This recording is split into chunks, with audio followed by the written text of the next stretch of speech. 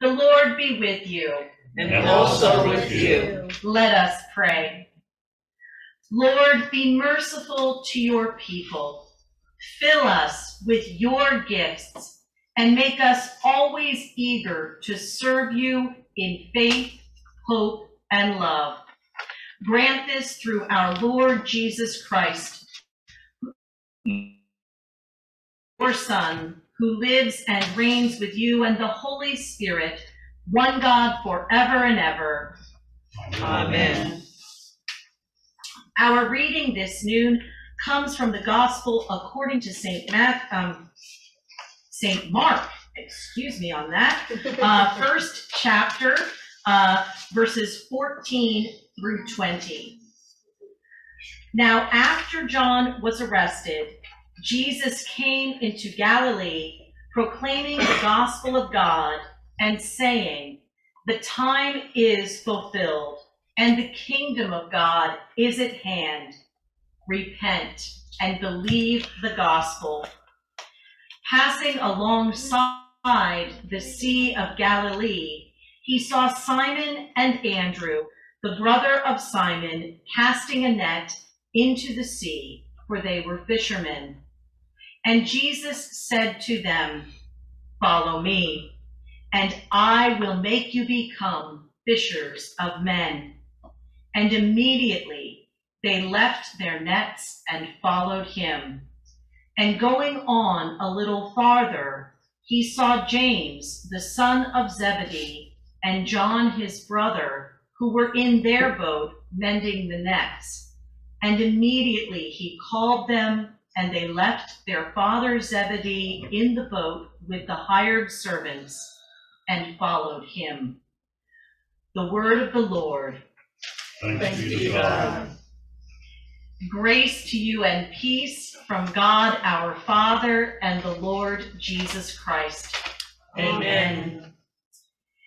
Our reading today, and I do not believe I'm going to get this pronunciation correct, is from Paavo, P-A-A-V-O, Ruotsalainen, and I believe he is Scandinavian because this excerpt comes from Four Northern Lights, men who shaped the Scandinavian churches.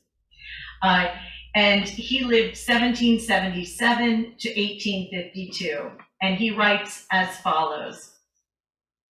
Pay close attention to God's divine call. Begin where you are under the conditions of your daily life to heed it, waiting patiently upon the Lord and praying, "Lord, lead thou me to a true repentance and forgive my sins." And you must persevere in this dialogue with God in confidence and hope, trusting God's gracious promises, but without attempting to determine for the Lord either his time or means, but looking only to him until the dawn appears and the morning star arises in your soul, and you are at last given the positive assurance that your sins are truly forgiven and that you are indeed a partaker in the grace and merits of Christ. Let trouble and sorrow drive you to seek the revealed and despised Savior in his word. No matter how cold and unresponsive you may feel yourself to be, diligently hear and use the word, whence comes the hidden light for those who yearn for light. The word awakens in the heart a desire for Christ, and this desire moves the heart to pray, and before you are conscious of it, Christ's life has been born within you. Here ends this reading, and amen, amen. Just as James and John were called by Christ in the midst of their daily activities. God calls on us wherever we are, whether we are driving a child somewhere, whether we are in our cubicle, whether we are at church getting ready to serve, whether we are at home getting ready to check on a neighbor, whether we think we are just taking a breather. God may call upon us at any time, and we have a sense of his gracious presence, but also of his leading. Or we may be moved to gratitude for how he has shaped our lives in ways that we could not even have expected. And just a quick anecdote from my second week where everything is not as it seems it's going to be. One of the hurried rescheduled appointments for my son, he couldn't see his regular doctor for the physical, but God bless physician's assistants or the nurses or these other people in practices.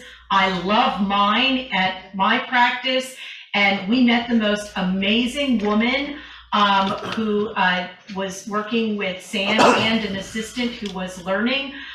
Just quickly, her son, like Sam, but in different ways, is also on the autism spectrum. Her son is about the same age as my son, and just talking about different ways that we've adjusted our lives. And then it turned out that the nursing assistant, he was getting ready. He was doing 2 years local. Now he's getting ready to go out to Pittsburgh. But he's like, yeah, my brother, he's looking to get into graphic arts. And I said, well, Sam's at Votech for graphic arts out in Pittsburgh, but we're also looking at the PA College of Art and Design in Lancaster. And by the way, Sam, pull up your Instagram, show him what kind of stuff you do. And he's like, oh yeah, I understand. And my brother, and he's like, I'm gonna have to tell him about that school. I mean, this was totally, it wasn't his doctor, it was this last minute thing. But we were just so touched and blessed by the Spirit in this doctor's office. And, you know, Christ was just really present and just giving thanks to God after I'd been grumbling and upset about why I had to make a last minute appointment. And I'm like, now I see why. This is amazing. And so giving thanks, and especially giving thanks for those times when we have felt really burdened by our sins against God and neighbor, and we believe that we are forgiven when we hear it, as we will later in the service. Doug is going to be singing about grace. We experience it at the table of Holy Communion, but there can be moments where we simply sense that that burden is lifted, and that can happen at any time during the day as well.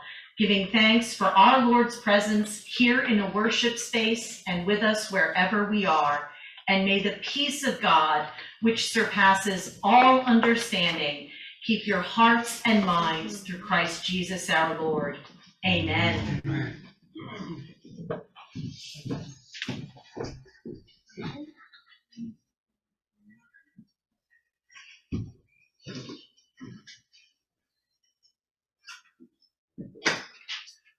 Amazing grace shall always be my song of praise, for it was grace that bought my liberty. I do not know just how he came to love me so. He looked beyond my faults and saw my need, and I shall forever lift mine eyes to Calvary, to view the cross where Jesus died for me. How marvelous the grace that caught my fallen soul. Oh yes, he looked beyond my faults and saw my need. If not for grace, my soul would be adrift in ship, with no safe harbor from the angry waves. But Calvary's cross shines brightly through the darkest storm. And just in time, his mercy rescues me. And I shall forever lift mine eyes to Calvary, to view the cross where Jesus died for me. How marvelous the grace that caught my fallen soul. Oh yes, he looked beyond my faults and saw my need. Oh yes, he looked beyond my faults and saw